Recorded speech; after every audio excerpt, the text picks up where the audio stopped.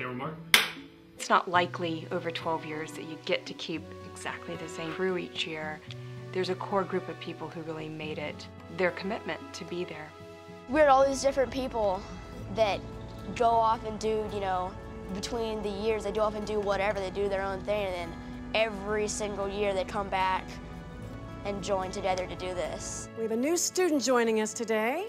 His name is Mason. I want each one of you to take the time today to introduce yourselves and welcome him to school. Hey, dude. Welcome to the suck. Some of the challenges for the movie was budget, the lack of budget. So many things that we did use were things that a bunch of us owned.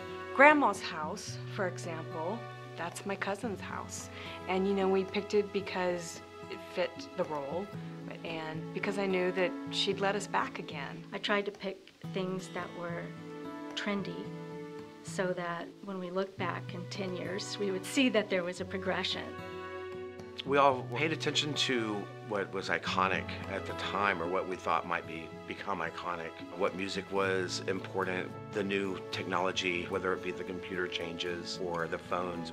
Hey, say hi to Annie and Elvis, will you?